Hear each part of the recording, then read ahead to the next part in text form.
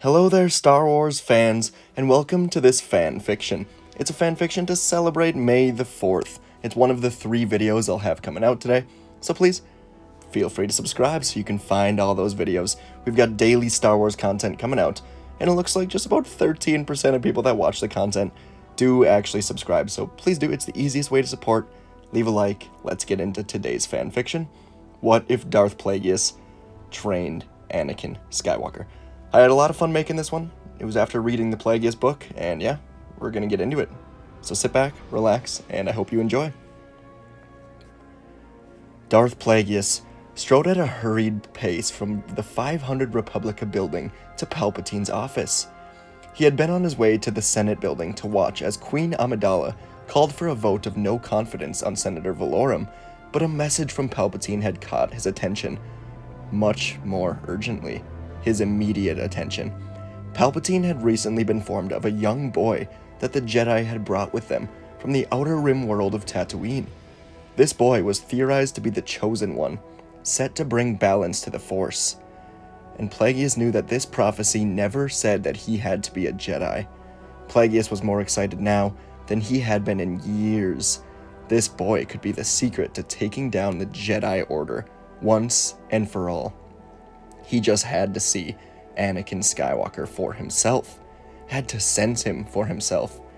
He had to know if this boy was truly a creation from the Force, trying to hold the dark side back.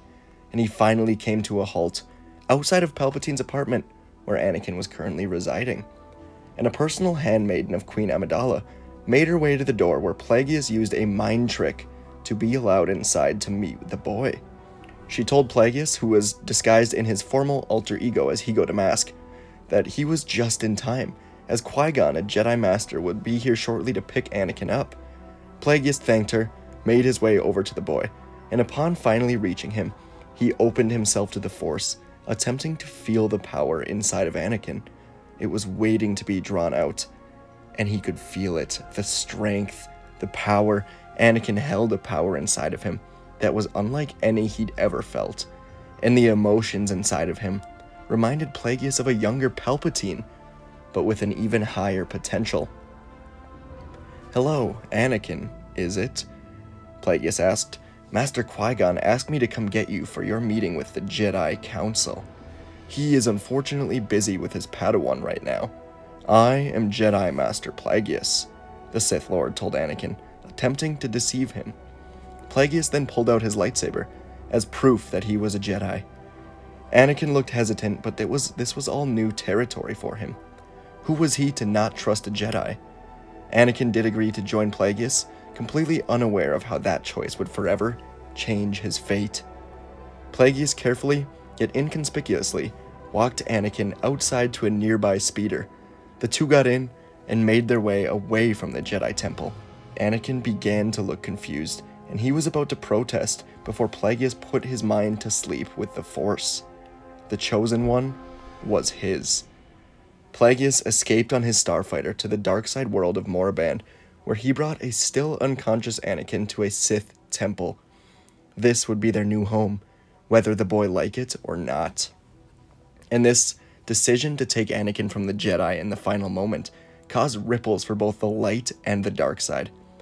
Plagueis and Palpatine, both still alive, would execute their plan for Palpatine becoming Chancellor, but Plagueis would remain largely in the shadows, training the Chosen One. Palpatine, in this story, would not kill Plagueis. Instead, he would agree to build the Sith up to help guide the Chosen One.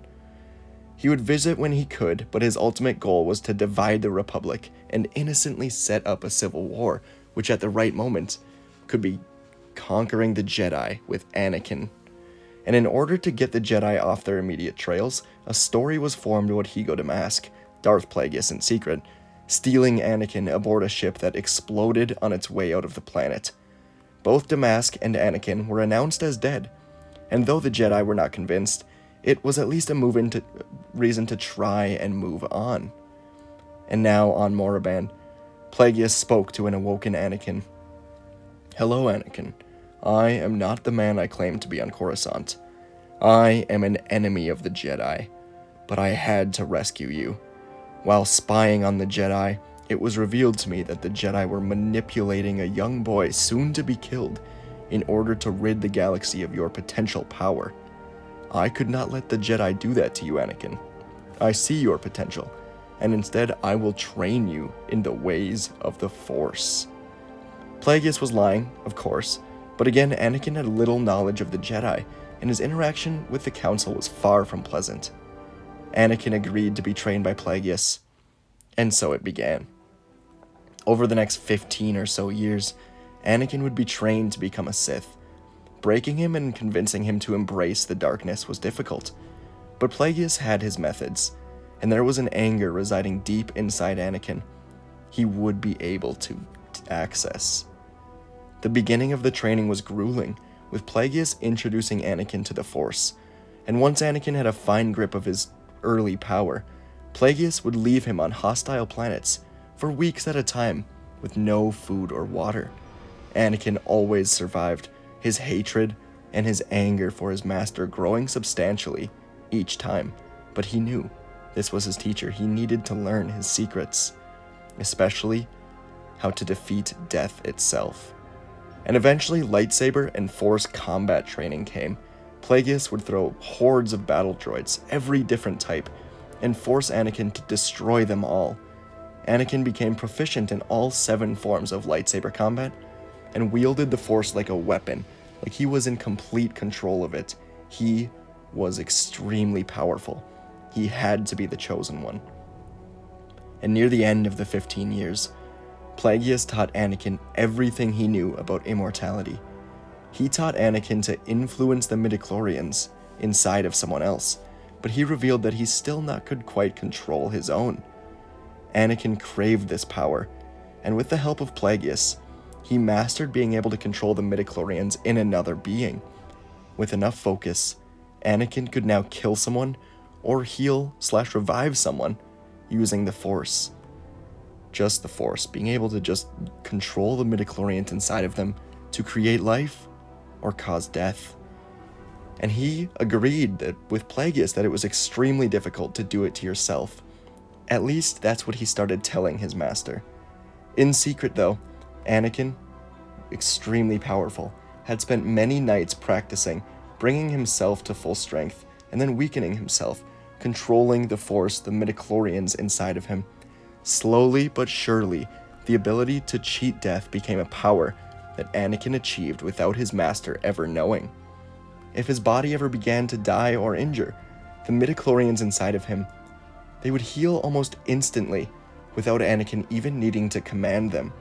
Anakin had become the most powerful being in the galaxy after these 15 years. And at this time now, the Clone Wars were coming to an end, with the Sith and the CIS set to emerge victorious. Anakin had stayed hidden from the Jedi for this entire time, but he was ready to reveal himself soon as their assassin. He knew about the plan to destroy the Jedi from the inside with Order 66, and Anakin thought he was ready to become the feared ruler alongside Palpatine. Though Anakin was far from Coruscant, he was beyond impressed with Palpatine politically. Anakin was in no place to lead an empire right now, so he needed Palpatine. But he did not need Plagueis. After all, he'd grown past his master in power. Now, he just had to prove himself in a way many Sith before him did, by challenging and killing his master. As Plagueis began to wrap up his experiments on Moraband, preparing to leave for Coruscant, Anakin walked up to him to end his life. Plagueis had recently named Anakin as a Sith Lord called Darth Vader, and he now spoke to Vader as he entered the room. "Vader, we leave for Coruscant momentarily. Are you ready?" Plagueis asked. "More ready than I've ever been," Anakin said as he stared at his master, igniting his crimson red lightsaber blade. "You arrogant fool! You challenge me in our time for victory? What a fatal mistake, my young student," Plagueis said as he ignited his own saber. "I'm simply removing the unnecessary dead weight of the plan, you old fool," Anakin said as he kept towards Plagueis, the battle now beginning. The two combatants clashed in a flurry of blades and force powers. Anakin was quick and agile, his movements fueled by the raw power of the Force. Plagueis, however, a true master of the dark side, wielded it with deadly precision. And as the fight raged on, Anakin began to truly tap into his own darkest impulses. His eyes glinted with an inner fire, and he began to channel his rage into his attacks. He unleashed a barrage of Force lightning that crackled around Plagueis, forcing him to retreat. But Plagueis was not so easily defeated. With a furious roar, he hurled Anakin across the chamber with a powerful blast of Force energy. Anakin crashed to the ground, his body wrecked with pain, but it went away quickly with only a few seconds as the Force, the midichlorians inside Anakin, healed him, as Anakin had trained himself to do. As he regained his footing, Anakin felt a surge of power from deep within him. It was as if something had unlocked inside of him as he fought his master, and he knew that he could use the full power of the dark side to his advantage now. He knew he would be victorious. With a feral growl, he charged back towards Plagueis, his lightsaber flashing in the darkness, and he unleashed a barrage of Force powers that shook the very foundations of the chamber, causing debris to rain down around them. Plagueis was caught off guard by the sudden onslaught, stumbled back, defenses faltering. Anakin now walked up to him. He was arrogant now, but curiously wanting to test the limits of his powers. And as Plagueis struggled with the debris that tumbled around him, Anakin made himself vulnerable on purpose, looking like he could be killed. Plagueis saw this, gave an evil smile, and drove his saber into Anakin's chest.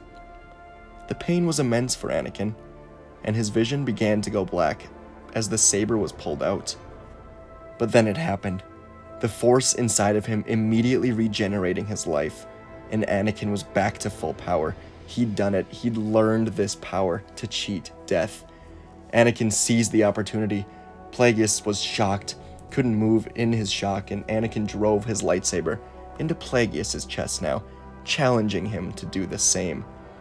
The blade sizzled as it pierced through the Sith Lord's flesh, and he stared at Plagueis as he desperately tried to do what Anakin had just done. He couldn't believe Anakin was able to save himself, and he tried to do it himself, but he couldn't, as Anakin reached inside Plagueis with the Force, destroying the midichlorians from inside of him.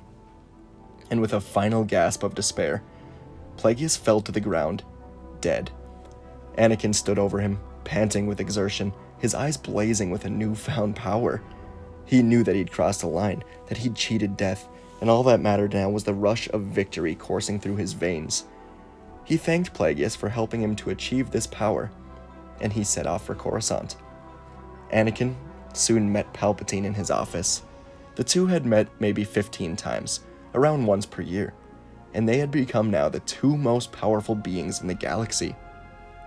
Palpatine, an extremely gifted warrior, both with a lightsaber and the dark side of the Force, but his best ability was his political manipulation, and he would continue to use it to form an empire.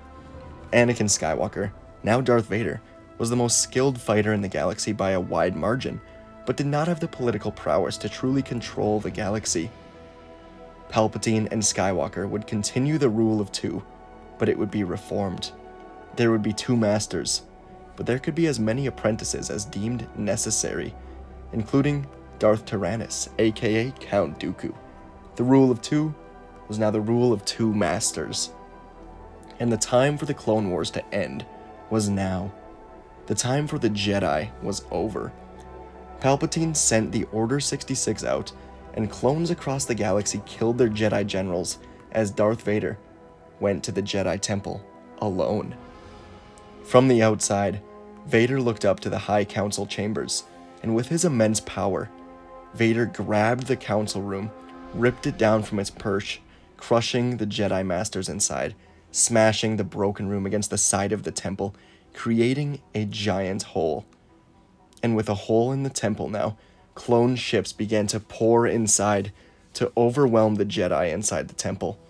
Vader walked through the doors now, effortlessly killing Jedi with the Force, choking as many as 10 at one time, electrocuting entire hallways.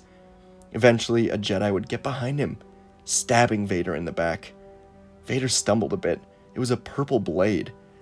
He'd never seen one like this. He healed himself, though, and then began to drain the Jedi of his life force, cutting him down rather quickly. Anakin was beyond powerful. He'd reached his full power. The powers from Plagueis, along with what was always residing inside of him, made him unstoppable. And after a long night, the Jedi were wiped out.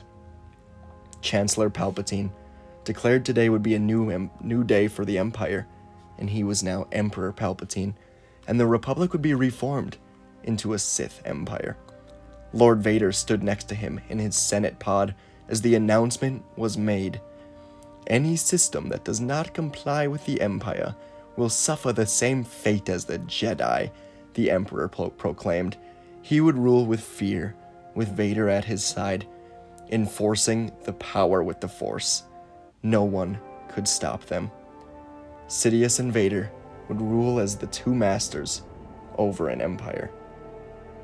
That's where we're going to wrap this one up. It's really a dark path.